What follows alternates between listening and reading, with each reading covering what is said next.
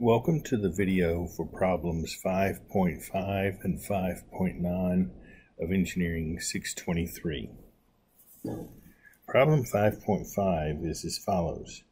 It says a load impedance of ZL equals 90 plus J60 ohms is to be matched to a 75 ohm line using a single series stub tuner. Find two designs using open circuited stubs. And so what's different about this from what we've done before is that this single stub tuner is in series rather than being a shunt stub. So what we do in this problem, it's quite simple. First we locate Z sub L, which is 90 plus J60 divided by 75, or 1.2 plus J 0.8 on the Smith chart. And that point you can see is shown in blue right up here. And then we draw the SWR circle through that point, and you can see that actually I haven't drawn the entire circle, just the important points on the 1 plus JX circle. We find the two shortest values of D to rotate to the 1 plus JX circle. And and these values are shown there as Z1 and Z2. And that is rotating, by the way, in the clockwise direction. And so finally, in step 4, we find the values of X that would bring us to the origin of the Smith chart.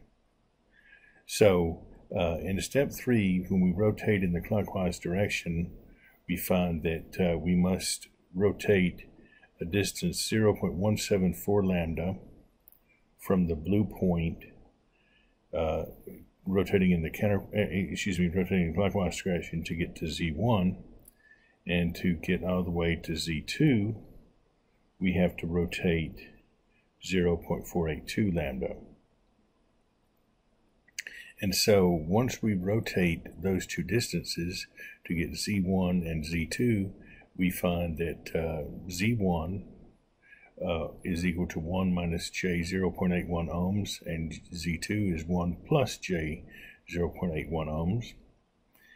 So for solution 1, we want the stub to provide a reactance of positive J 0.81, and for solution 2, we want it to provide a reactance of minus J 0.81. The formula for an open circuited stub is Zn equals minus JZ0 cotangent beta L, which means that the normalized Zn is minus J cotangent beta L. And so when we set that value equal to J 0.81 to get our first solution, we get L1 is equal to 0.358 lambda. So if we take D1, if we take the solution Z1, then D1 is equal to 0.174 lambda and L1 is equal to 0.358 lambda. If we take the second solution, which corresponds to Z2, then D1 is 0.482 lambda, and plugging in just as before, we would find in that case that L2 is 0.142 lambda.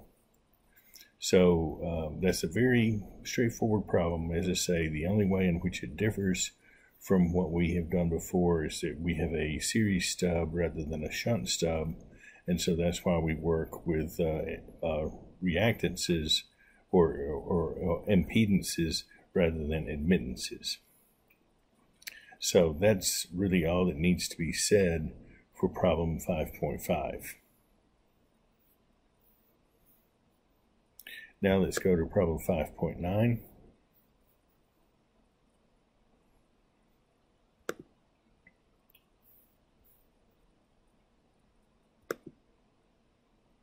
And actually this problem also is quite straightforward. It is a double stub tuning problem. This one says, design a double stub tuner using open circuited stubs with a lambda over 8 spacing to match a load admittance YL equals 0.4 plus J 1.2 Y naught. So the steps here, we plot YL equals 0.4 plus J 1.2 on the Smith chart, and that point you can see here is shown in blue.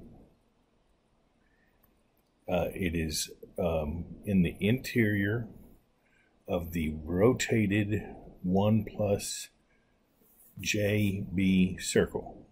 Here's the 1 plus JB circle, and we have rotated it counterclockwise 1/4 of the way around the circle, since the separation between the two stubs is lambda over 8.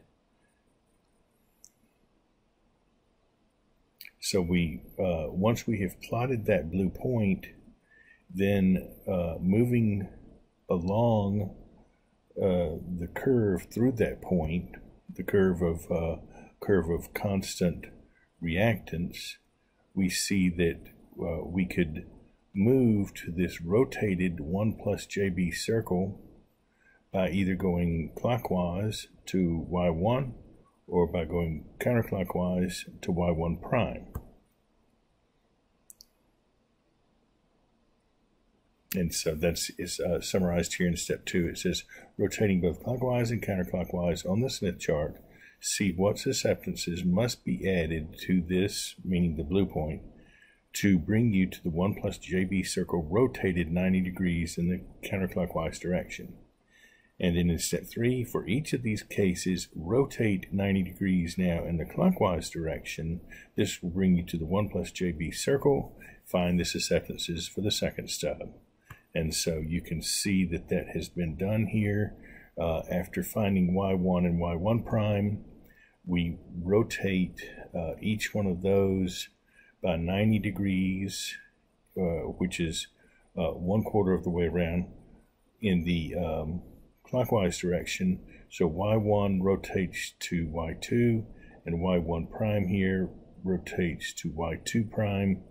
And sure enough, both of these points lie on the 1 plus JB circle, as they should. And then we can read off each one to see what susceptance must be added from the second stub to bring us to the center of the Smith chart. And we see in step 2 where we rotated from the blue dot to Y1 and Y2 in red, well, excuse me, to Y1 and Y1 prime in red, we find that the necessary susceptances to bring the blue point to those two red points is either J 0.6, that would take us to Y1, or minus J 1.0, that would take us to Y1 prime. And in step 3, once we have then rotated from the red points to the green points, and we want to see what's necessary to add to the green points, what susceptance is necessary to add to the green points to bring us to the center of the Smith chart, we see that B2, which is the susceptance that must be added to Y2, is J 3.0, or the susceptance that must be added to Y2 prime would be minus J 0.98. So we have then our two values for B1, which we call B1 and B1 prime, and then the 2 values for B2 and B2 prime. And finally, we want to recall that we are using open circuited stubs. And so the formula for the normalized admittance, a distance L from the end of an open circuited stub, is Yn over Y naught. That's the normalized admittance, is equal to J tangent of beta L. And so if we take the 4 values that we have found and solve for the different L's, we get that the two possible values for L1, which is the length of the first stub, are either 0.86 lambda or 0.375 lambda, and the two values for the length of the second stub would be 0.199 lambda and 0.377 lambda, and you need to keep these together. So if you choose the first value for L1, you need to choose the first value for L2, and if you choose this L1 prime for the first stub, then you need to choose L2 prime for the second stub. But once again, that's a very straightforward problem. It's just like the previous problem we did with double stub tuning, which was problem 5.10, except that in 5.10 the separation of the two stubs was 3 lambda over 8, so we initially rotated the 1 plus JB circle 3/4 of the way around in the in the counterclockwise direction. But in this problem, the separation was only lambda over 8, so we only rotated in the counterclockwise direction 1/4 of the way. But otherwise, this problem is identical to 5.10. So that completes our discussion of problems 5.5 and 5.9 for Engineering 623.